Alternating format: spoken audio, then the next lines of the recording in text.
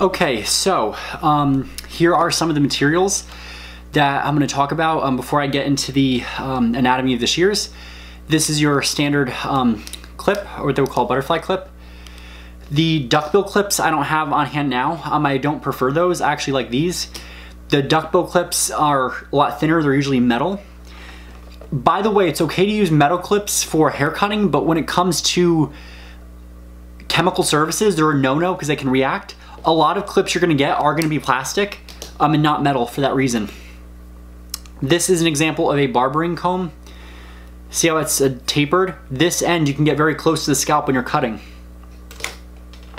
This is an example of the thinning shears. See the teeth in there? These are the ones that I've gotten from school. You got a blade here and some teeth there. Here's the shears I got from school. These are casted shears. They are not forged ones. They are of a lower quality, but they're good for the basic beginner. Here's an example of one of my favorite go-to shears, and it is the Samvia shear. This is a forged shear made with high quality steel. Here's an example of an eraser with a guard. These are the ones that you're commonly getting in your cosmetology kit. Has a titanium edge here, which we'll talk about in a little bit. Has a tang right there for my finger to rest.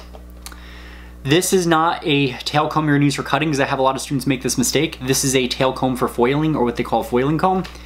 This is a tail comb for styling. Your tail comb will look like this, but have uniform bristles, and you can use this to section. Most combs, and I don't have one on right now, that you get that are one length and have a little edge, you can use that to actually grasp the hair in section. So that just talks about your tools so you know the anatomy, or so it prepares you to learn the anatomy of a shear.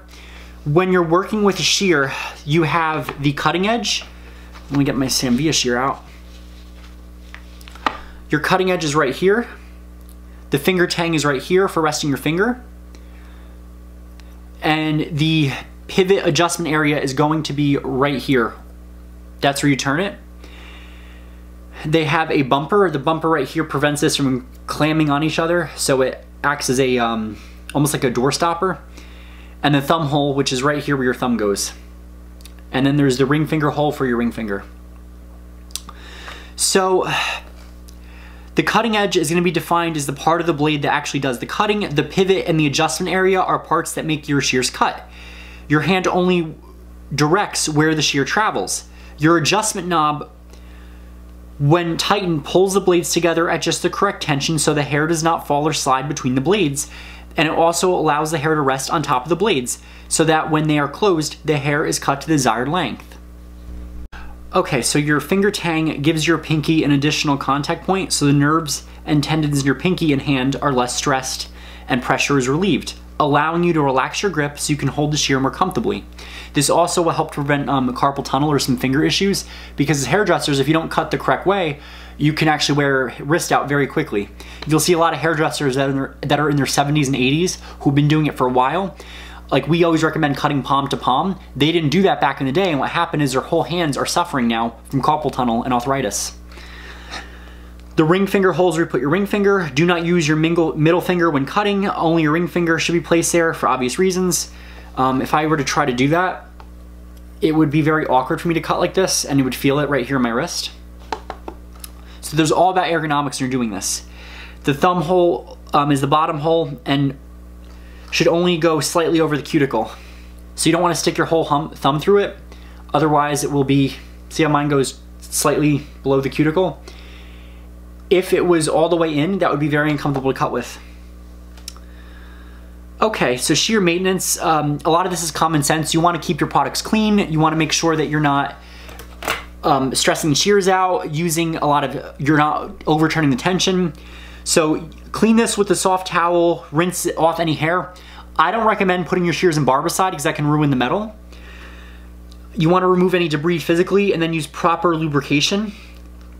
Proper lubrication will extend the life and get rid of tension. It also prevents any rust from forming. If you own a swivel shear, lubricate the swivel joints as needed. So daily tension adjustment and balancing. This is gonna help with if you're cutting hair, eventually the tension will become looser over time, so you have to readjust the knob. You want to make sure you get the tension just right. I don't always do mine daily. Some stylists will tell you they don't do theirs daily either. It really depends on your preference and what you're feeling and the quality of your shears. If the tension is too loose, it will allow your shears to fold the hair. If it is too tight, it will cause the shears to bind and cause unnecessary wear and fatigue. To test the tension, hold the shears with the adjustment knob facing you and your thumb handle in your left hand. With the shear perfectly straight and the blades pointed to the far left for a right-handed shear or to the right for a left-handed shear. Let me read this again, this is worded weird. And the blades pointed to the left for a right-handed shear or to the right for a left-handed shear. Lift up on the ring finger to open the blade halfway, then let the ring finger handle go. The blade should close 2/3 of the way, or at the end of the shear, you should have about a 1 to 2 inch gap at the tips. If your shears need to be adjusted, you can tighten tension by turning the adjustment knobs to the right. You can loosen the tension by turning the adjustment knob to the left. Also read the Did You Know box because titanium is always used in marketing and the marketing isn't always true. This is titanium right here. All it means is the color. You can have pink titanium, purple ones, rainbow colored ones. The only difference between titanium shear and other shear is color. Titanium is simply the finish that has been applied to the surface of steel to change the appearance. There have been claims that titanium makes the shear better, sharper, stronger, or harder, but it actually has no bearing to the benefit of the shear except to coat and color. So they give you other suggestions such as weekly cleaning lubrication. Once a week, carefully open shears to a 90-degree angle, loosen the adjustment knob enough so the blades allow a paper towel to fit between the pivot, and then push out any hair particles or debris. Be careful not to over loosen the adjustment knob or your shears can fall apart, and that's why I recommend you actually don't do this, that you just do standard cleaning because a lot of shears will clean easily. After the area between the blades is cleaned, put 1 to 2 drops of high quality scissor oil in the space between the blades. This removes dirt and debris from between the blades. Be careful not to put scissor oil directly under the adjustment knobs because over lubrication may cause a loss of blade tension resulting in folding and bending of the hair when cutting. They recommend disinfecting your shears after each client by first thoroughly cleaning the shears with soap and water and then completely immersing them in an EPA registered disinfectant spray. Majority of the time soap and water is good. You can do this if you want to, but just my own word of professional caution. Soaking your shears in barbicide, especially for too long, will ruin the metal. You want to thoroughly dry the shears, but you don't want to take the shears apart to loosen. You must lubricate your blades after disinfecting them because oil will be removed from the blades during this process. Sharpening the shears, you should only sharpen them as needed. You don't want to fall in the habit of automatically having them sharpened on a 3 to 6 month cycle whenever a sharpening technician comes to the salon. The reason being is that sometimes you might have more haircuts and they may need to be sharpened frequently. Other times may not have enough haircuts and the blades are still fine. An example of what's going on now, how a lot of salons are closed and you're not going to be doing haircuts. So if you had an appointment to get them sharpened, you can get a whole another month or a few months out of them. Obviously, the better you care for them, the more longer they last and the less they break down or have issues. On average, you should be able to go 1 year or longer between sharpening if you follow the oiling and adjustment directions. When you do need to have your shears sharpened, it's best to have a factory certified technician sharpen your shears or send them to the manufacturer. I would recommend going to the manufacturer, so my Samvia shears, I'm sending them to Samvia because they guarantee that they're correct. If they mess up, they give me shears back for free. If I send them to, let's say, some kind of knife salesman who's selling knives and say, oh, I can sharpen your shears just like a knife, don't buy into that because if that knife salesman ruins up my shears, I don't get compensation for that. So now we're going to talk about left-handed versus right-handed shears. There is a difference because you're going to pay a different price for them. Simply taking a right-handed shear, turning it over, does not make it appropriate for a left-handed cutter because the blades of the shear need to be reversed. You always want to use the correct shear for your hand. I'm ambidextrous, but I use right-handed because it's cheaper and it's easier.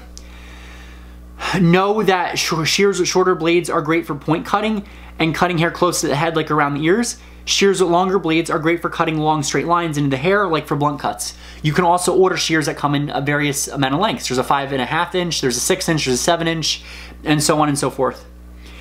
When you purchase the shears, you will purchase shears several times throughout your career, and they require an informed decision.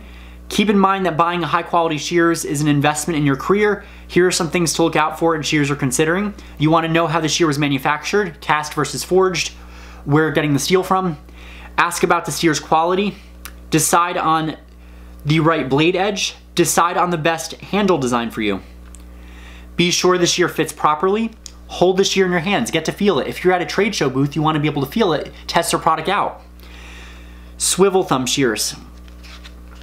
Ask about the service agreement, ask about warranty, analyze the cost of the shears, determine how many pairs of shears you need. Sometimes you might need a shear for doing longer hair, other times you need a shorter one. So chances are you're gonna build a portfolio. If you're buying from one seller and one company, they normally have it online that over time can invest in them so everything's consistent, or you may get an expensive brand or a cheap brand and mix and match. So it really is a personal preference. But on the steel quality, I'm gonna go back and give you some tips from the book. We know that Rockwell hardness is how they measure the quality. You want at least a 440A steel or higher. As you go up the scale from a 440A to 440 steel, see, the steel gets harder, which means the edges will last longer. You want to decide on the right blade edge. A full convex edge will give you the smoothest cut and the sharpest edge possible. Remember, convex is pointing out. If you have a sharper, pointier edge, that's going to give you a sharp cut and a better cut. Decide on the right quality edge. That is under there. Decide on the best handle for you. Shears will have 3 types of handle grips that you will need to decide on which one is best. Shears with an opposing grip force, the thumb underneath the ring finger can create stress and pressure on the nerves and tendons of the hand. An offset grip moves the thumb forward so the resting is below the right and the middle finger, and a full offset or crane grip is the most anatomically correct handle design because the positions of thumb grip under the index finger, which is how you want your hand when relaxed. The position is releases pressure and stress put on the nerves and tendons of the thumb. So the opposing grip is going to be on top of one another, the offset grip and the crane grip, which is this. Crane grip is right here where you have more space. It's also referred to as an ergonomic design or an ergonomic design grip. That's how they market that. Be sure the shears fit properly. You want to make sure your finger is going correctly and it feels good. If it feels too tight, you have to get an adjustment. Some of them give you different rings to fit. Ask these simple questions in purchasing a new pairs.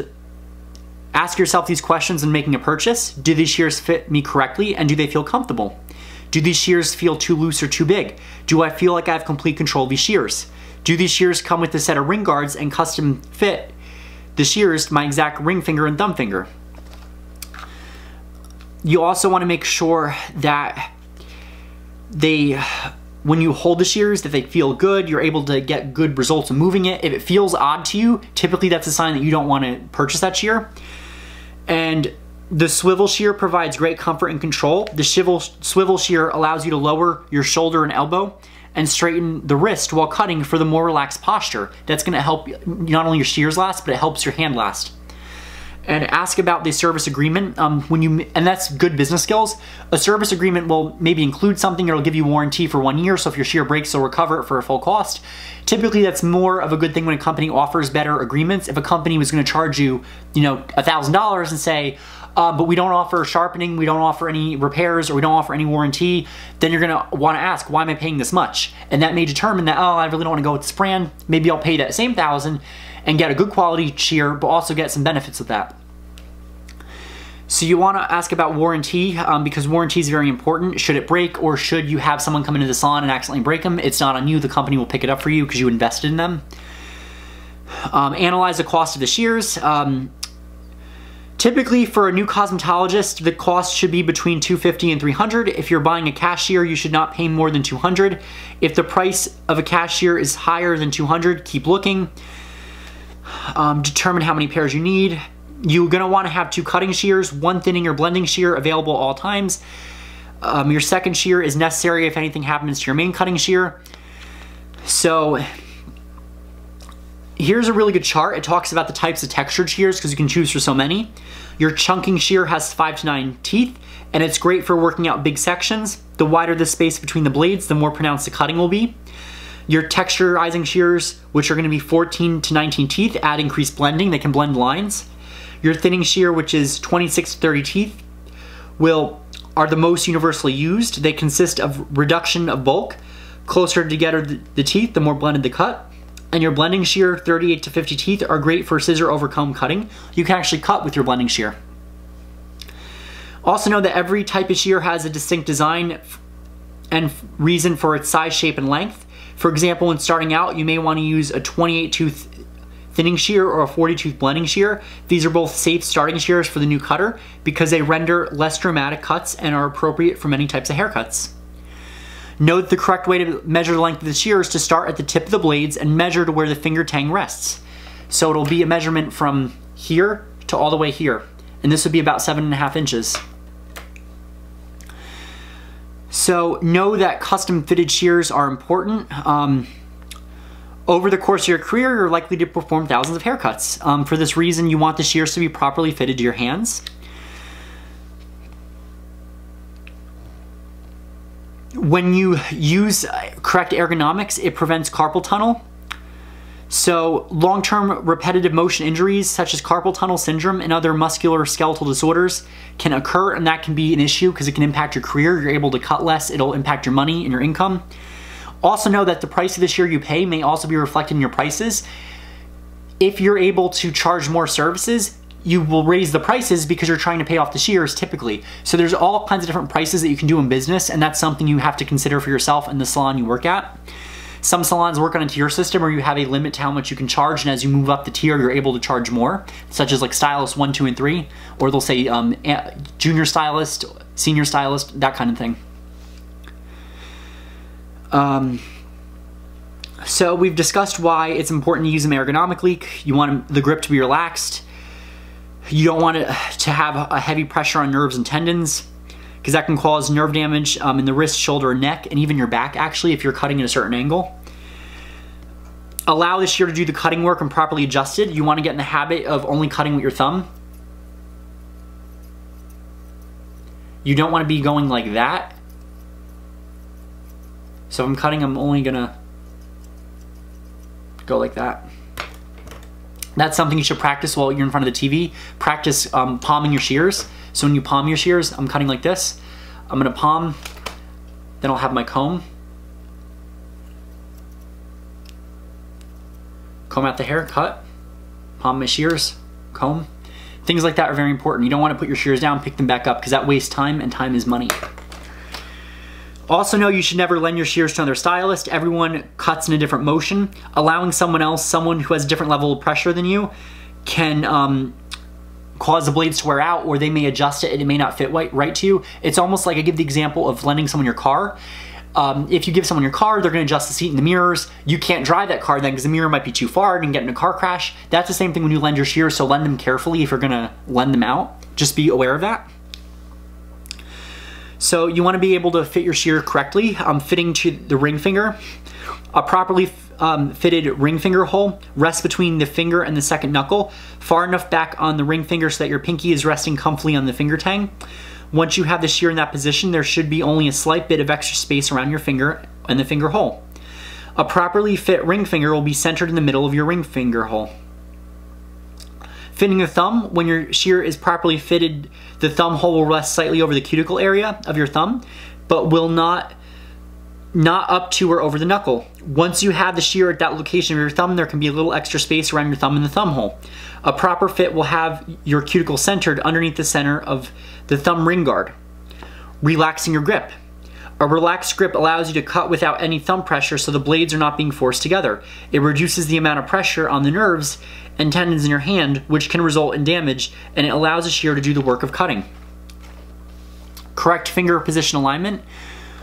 Correct nerve and tendon alignment when cutting the hair is crucial to having a healthy hair career as a professional cosmetologist. Correct finger position allows your finger to stay properly aligned, which not only gives you correct nerve and tendon alignment in your hand, but also reduces the likelihood of developing hand health issues caused by improperly fitted shears. Look at the handle design that cradles your middle finger. This guarantees correct finger placement in your shears. So you want your hand to be aligned like this. They have a finger rest right here. That is what it means. If you see my thumb is not all the way, it's not over my knuckle. This rests nicely, my pinky rests comfortably. That's a proper alignment.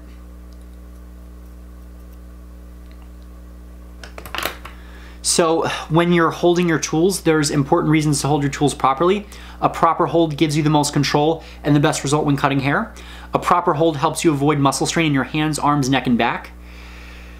So when you hold your shears, you want to